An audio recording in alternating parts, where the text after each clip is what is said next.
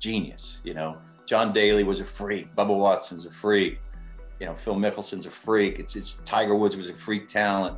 It's like, no, they just move better than everybody else.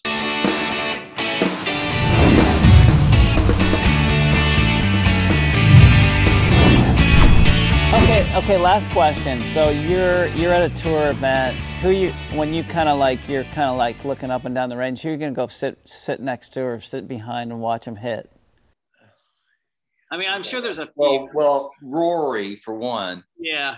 Is amazing. I love Rory, but Adam Scott's golf swing is incredible. I just cannot believe that somebody can swing a golf club without any inhibiting factors in their body. Like, the guy must have the greatest body ever. I got asked a question once I was doing the Dan Patrick show, and he said to me, would you rather look like Adam Scott or swing like Adam Scott? And I said, that's a hell of a question. I said, I think I would rather swing like him because you can swing your way to pretty. I was like, those looks are gonna go soon. I was like, but that golf swing is still gorgeous. I would sit and watch Adam Scott. One, because I just think he's just a great guy. I would watch Martin Keimer. Martin Keimer's transition, backswing to downswing, is one of the prettiest things I've ever seen. Yeah. Bryson is. I watch Bryson a lot. And it's not just the power. I think Bryson, to state the obvious, has an incredible mind. What he's done gets dismissed as, Bryson's just kind of a freak, which is how most people dismiss genius. John Daly was a freak. Bubba Watson's a freak. Phil Mickelson's a freak. It's Tiger Woods was a freak talent. It's like, no, they just move better than everybody else. So, with Bryson, it's not as obvious that he's moving better than everybody else, but he is moving better than everybody else, and that's cool to see.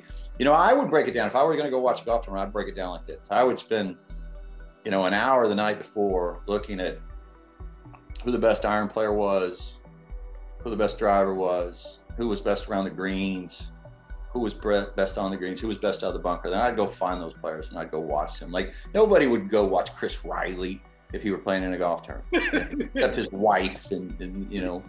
But I'd go watch Chris Riley chip and pitch. The head coach at San Diego State, he just took a shot. Okay. Shoot, our good buddy Chris is an awesome guy. Yeah, Chris Riley, he's like Tiger's buddy. He set the record for the most strokes gained around the greens on the PGA Tour. Nobody knows that. But I'd go watch Chris Riley pitch and chip. I'd go watch Luke Donald out of the bunkers. I'd go watch Greg Chalmers and Denny McCarthy putt. I'd be following Denny McCarthy around like he was Tiger Woods. And I'd be the only one there, and everybody's like, why are you watching Denny McCarthy? He's like, that's the best putter in the world. I'm going to go watch Denny McCarthy. He's God. He's God on the greens. Greg Chalmers is God on the greens. I'd be, it'd be hard to do that on the LPGA Tour because MB Park's going to have everybody around her, and she's the best putter. Lydia Ko's the best putter. But, I'd watch Ann Van Dam swing a golf club. I'd watch Sun-Hyun Park swing a golf club. But I would go watch for the individual talents of the players. I think that'd be a hoot. I don't often get out and follow players around, but I, my wife will come by when I'm at home, and I'll have like 70 tabs open on my computer. She's like clicking on them, and she's like,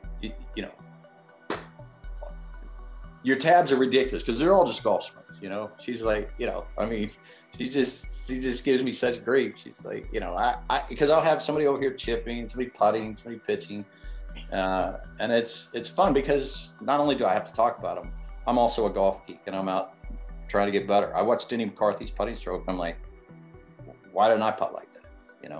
But Denny McCarthy putts a lot like Horton Smith putted, Walter Travis. I'm like, well, I'm like, I would have given anything to have YouTube when I was a tour player.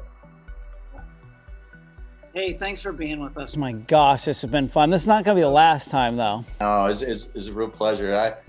I think you're a treasure, Brian. I love you, and you are one of the greatest human beings I've ever met in my life. And these kids that are working with you and everybody's working with you, I don't know if they, I mean, I'm sure they know, because 10 minutes in your company, they would figure it out. But you are one of the best people I've ever met in my life. So it's a real pleasure to talk to you and be around you. Our paths are going to cross. We're going to have to play some golf and swap stories again, because He's got to come out here, I think. Yeah, or come up to the Oregon or something. I miss my time out there, you know, with you and so forth. And Amy, I look forward to our paths crossing and spending time with you guys. Love to. You know, my wife has been after me to take her to Bandon Dunes. My wife likes golf more than I do. She plays every day. She loves it. But she's been after me to take her to Bandon Dunes. What's that? Has she been there? Bandon Dunes? She's never been to Bandon. Okay, we'll set that up and we'll come down and hang out. So if I head to Bandon, I won't come to Bandon and not come to Portland. Okay. All right, I promise. All right. So Amy, again, thank you so much. Thank you for having me on. I really enjoyed it. Appreciate it. Look forward to seeing y'all down the road. Okay. Thanks, Brandel. Have a good day. Real quick. You know what I was going to say? What my wife said. This is not on air, right? Yeah. No. Okay. What my wife says when she comes by and she looks at my tabs, she's like, "Why can't you just watch porn like other men?" She's Oh, Bailey is